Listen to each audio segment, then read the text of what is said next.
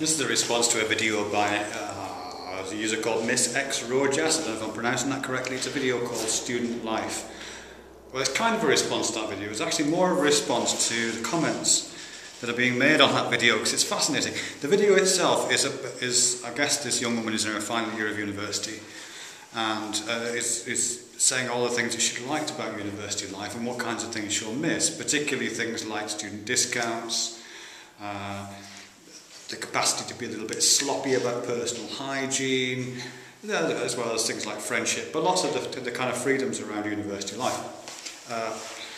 And a lot of the commenters, as I say, are kind of applauding that. They're either just about to commence university, or they're at university now and are having those experiences, or have graduated and are kind of missing those kind of experiences. And I remember I was at university over 20 years ago, but almost 30 years ago, wow. And it was great, it was just like that. But I have to say that if you want that, you don't need to pay £27,000 for it. That's what it costs in this country right now, in the UK. It used to be £3,000 a year, but from this September it'll cost just over £9,000 a year for most universities. So students will graduate with a £27,000 debt. And I know that's been the case in the States for a long time, and other places. But yeah, well, I don't know, probably doing myself out of a job here.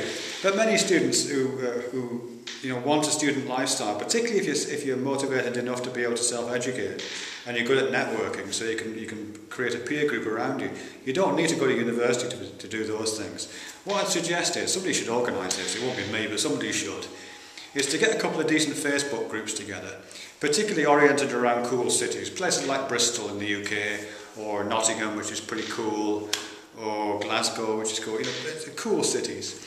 Facebook groups associated with those cities for people of probably about your age, in your early 20s, late teens, early 20s, but possibly older as well.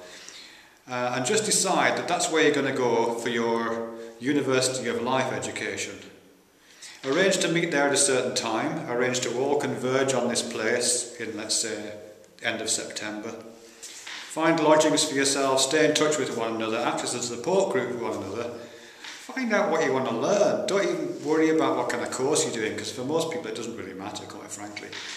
At least not in the early stages. Get to know each other a bit, talk about things, find out what you're interested in. Maybe teach one another bits of things that you know about. Maybe introduce one another to some thinkers that you find interesting. Watch some TV together and then critique it, or go to a movie together and critique that.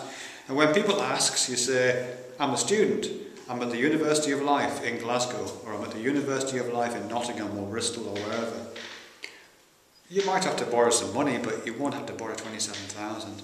You might have to live cheap and do a part-time job for a couple of days a week, but you still won't be in debt to the tune of £27,000. And you'll probably have a great time.